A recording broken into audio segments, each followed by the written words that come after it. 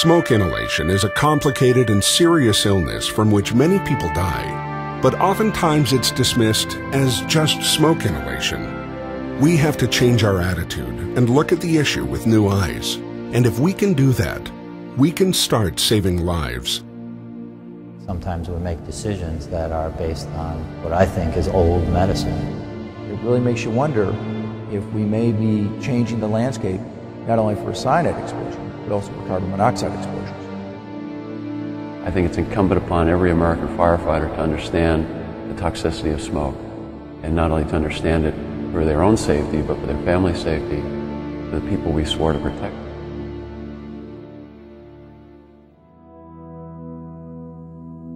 Hi, I'm Rob Schnepp. Smoke is everywhere, and the fire service knows it. You know it. It's also well known that smoke kills more people than flames. Often, carbon monoxide gets all the credit when we think about the dangers of smoke exposure. Rarely acknowledged is hydrogen cyanide, which is created during the combustion process of burning laminates, synthetics, foams, plastics, and even wood. Nearly everything in our homes and offices today. And when smoke inhalation victims are exposed to both toxicants, their medical conditions become much more complicated. In short, hydrogen cyanide and carbon monoxide are deadly together. This is why we call them the toxic twins. Up until now, the vast majority of firefighters would equate the worst cases or releases of carbon monoxide and hydrogen cyanide with hazmat incidents, or chemical warfare, or an industrial accident, or some other sort of dangerous situation. And you know that if dispatched to any one of these incidents where carbon monoxide or hydrogen cyanide was identified or suspected, your approach would change. Your tactics would change. And most importantly, your perception of the hazard would change. And that's the key. As you sit there today watching this video, be prepared to change your perception of fire smoke.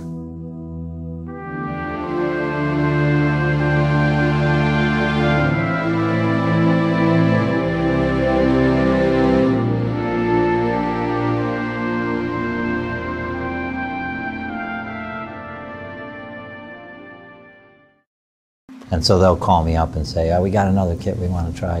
We need some cyanide poisoned people. And so usually I just call one of the union halls and say, you know, you guys have a fire on the last day? And they're like, yeah. I said, all right, I need 5 guys who are at the fire.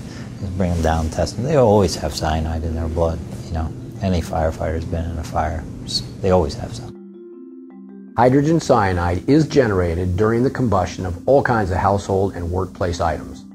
Items like sofas, cabinets, desks, drapes, blankets, and carpets. Hydrogen cyanide is not immediately identifiable by the smoke. Not by its color or its amount. Hydrogen cyanide is invisible and only detected through metering and monitoring. Here are some important values to think about. The immediately dangerous life and health value, IDLH, for hydrogen cyanide is 50 parts per million. As you can see, NIOSH's recommended exposure limit is 4.7 parts per million. OSHA's permissible exposure limit is 10 parts per million. And the Environmental Protection Agency's acute exposure guideline level, where life-threatening effects or death will occur, are 27 parts per million for 10 minutes, or 21 parts per million for 30 minutes. Let me share with you a few real-world examples. Here's a pan on the stove, moderate smoke, 22 parts per million of hydrogen cyanide. A dumpster fire, 25 parts per million of hydrogen cyanide. This is a bigger example, a warehouse fire. 26 parts per million detected around the exterior, not in the active fire, but at the exterior of the building. Think about where your command post might be placed in a scene like this. Small fire in an apartment complex. Had nothing more than smoldering cabinets, pot on the stove, very little fire damage, generated 30 parts per million. This slide shows a reading from a training exercise, 48 parts per million of cyanide. What's interesting about this is the reading was taken at the backside of a burn building with only hay used as a fuel for the training fires. These meter readings that you see are taken by firefighters, your colleagues. They're not doctors, they're not scientists, they're not researchers doing work during controlled fires in a laboratory setting. Are you surprised? You shouldn't be. Hydrogen cyanide is your new invisible enemy. Accept that. When we put on our hat of pre-hospital care provider, we need to be conscious that the inhalation victim is exposed to the incipient stage of the fire. This is the combustion process when hydrogen cyanide is the most prevalent.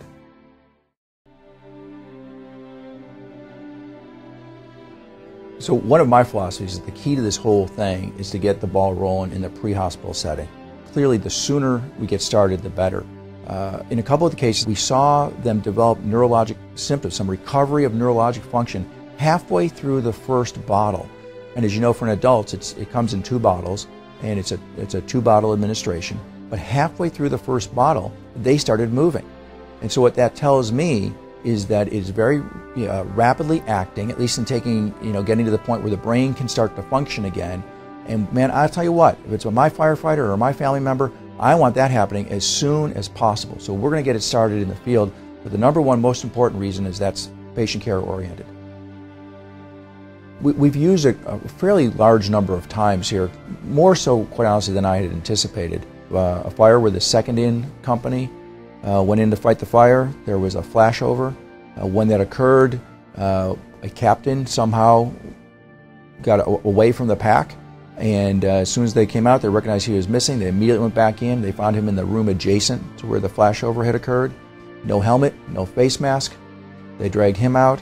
Again, it's difficult getting folks out when you can't see what's going on. They got him out. We got him on the heart monitor while we were doing CPR, and he was confirmed to be in asystole. No heart activity at all. Similar story, CPR, oxygen, intubation, epinephrine, gave the ACLS drugs, and added the hydroxycobalamin. Again, a very rough, rocky, prolonged road in the hospital. He has pretty significant burns to his face and to his hands, not surprisingly. But he is back to work, 100% neurologically intact. He's a father, he's a husband, he's a firefighter. Tragically, one early New Year's morning, there was a fire in a home with 3 little girls. Ages range from 6 to 12, I believe. One of the girls came out, was awake, coughing, had smoke inhalation, but was awake. The other two sisters came out, one with agonal respirations, the other one not breathing at all. Both got CPR. They both got the cyanocobalamin or hydroxycobalamin kit, and again, a very long course in the hospital with the burns, and they went through all kinds of complications, metabolic complications, but in the end, they're back at school as a family unit. All 3 little girls are together again.